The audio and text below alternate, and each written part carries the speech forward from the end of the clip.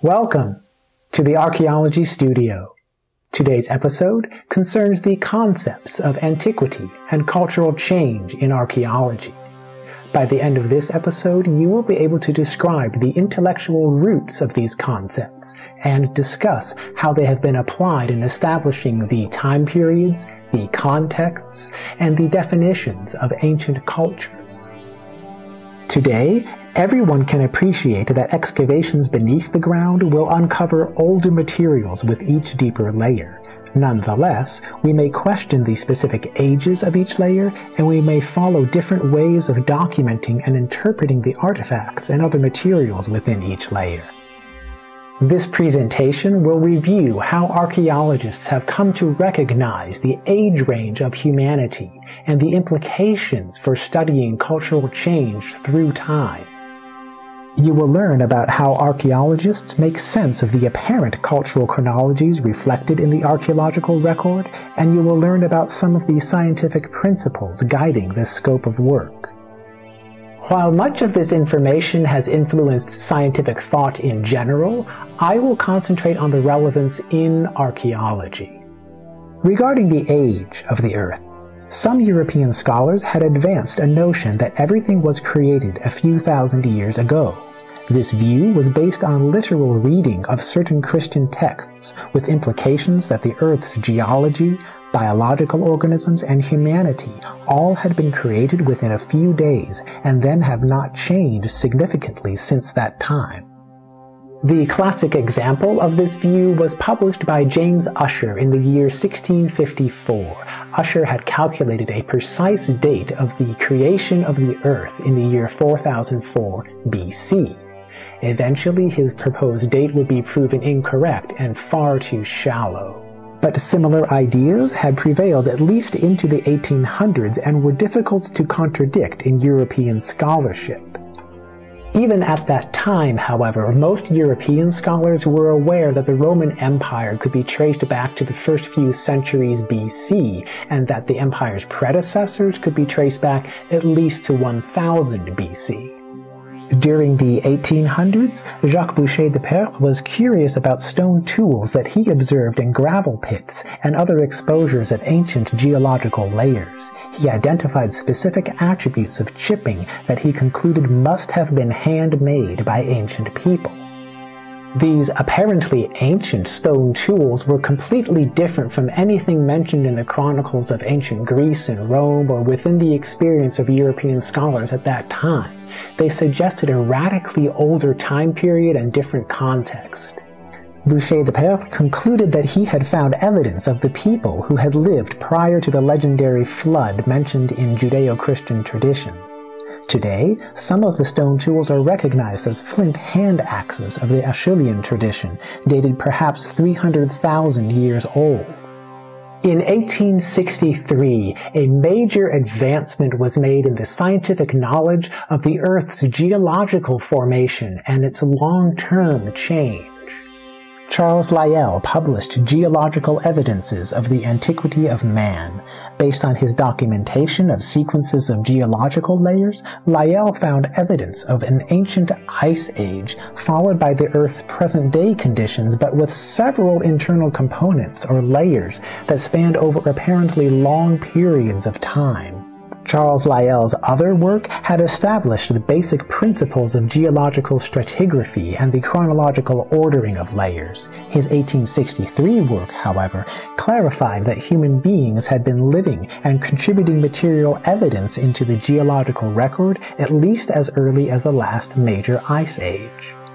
At the time of Lyell's work in the 1800s, radiocarbon and other chronometric dating did not yet exist, but clearly the last ice age by far predated anything known in European histories. Today, we can point to the end of the last ice age, or the Pleistocene, around 10,000 years ago, and we can refer to many different geological periods extending back to the formation of the Earth about 4.6 billion years ago. Knowing that people lived through the transition from the last Ice Age or Pleistocene into our current conditions of the Holocene, we can begin to consider the degree of change in human societies over time. The environmental conditions surely were quite different, and the stone tools were remarkably unlike anything known in later periods. What else could we learn about cultural change through the apparently long geological time of human existence? How could we explain this evidence? Clues about explaining long-term chronological change in the world in fact were developing in the field of biology at the same time when Charles Lyell was publishing his work in geology. One of the most influential contributions came from Charles Darwin's famous On the Origin of Species, published in 1859. Although technically published a few years later, Alfred Russel Wallace had been working with much of the same concepts of how biological species have evolved through inheritance, adaptation, and natural selection.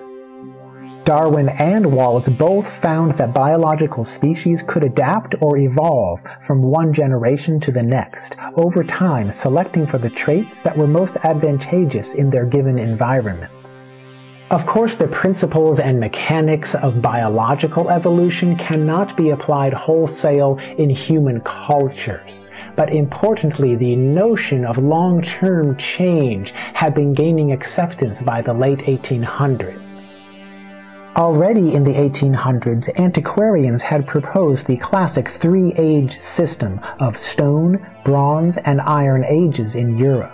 The three-age system first had been proposed by Thomson in 1836, and then it was more fully developed by Vorsey in 1843, and especially in 1847 with the publication of his stratigraphic excavations. The overall sequence of stratigraphic layers of stone, bronze, and iron ages already had been demonstrated by the time when Charles Lyell, Charles Darwin, and Alfred Russel Wallace were publishing their major works in the 1850s and 1860s. All of this knowledge together, though, suggested that human beings have underwent significant change or adaptation through long periods of time. In an effort to explain long-term cultural change, John Lubbock published two major works in 1865 and 1870. Lubbock applied a Darwinian evolutionary model to the evidence that he saw in the archaeological record. Lubbock distinguished between an Old Stone Age or Paleolithic period and a New Stone Age or Neolithic period. We still use these terms today, although the definitions could be variable.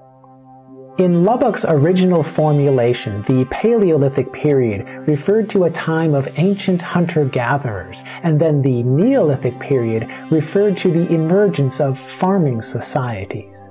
This transition into the Neolithic period was associated with geological contexts that post-dated the last major ice age or the Pleistocene, and instead they were associated with the modern conditions of the Holocene.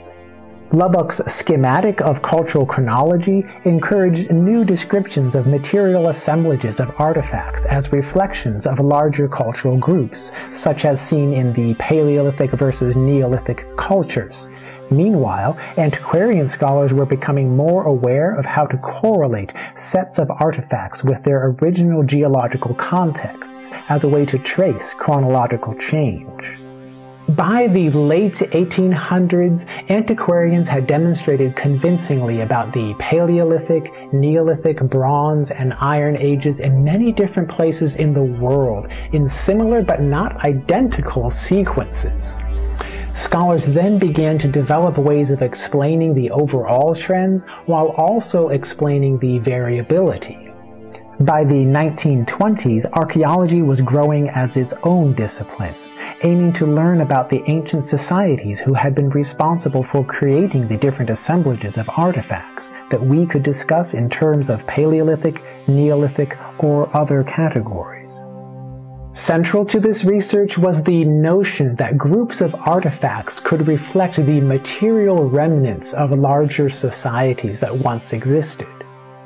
Regarding this notion of how to study an archaeological culture, V. Gordon Childe usually is credited with the first formalized writing in 1929. His formulation involved two parts. First, Childe observed that sets or assemblages of artifacts could be defined with their measurable geographic areas and time periods. Second, Childe suggested that each defined artifact assemblage belongs to its own social or cultural context of a different group of people. Archaeologists have defined numerous assemblages worldwide and through varied time periods, similar to the many anthropological or ethnographic descriptions of the world's diverse societies. In both archaeology and ethnography, questions always need to be asked about how to differentiate between one group and another. Additional questions need to be addressed about how accurately a material archaeological assemblage can represent a full culture or society that once lived. You can imagine that originally a cultural group incorporated a spectrum of cultural traits in language, kinship, technological repertoire, economic practice, and more.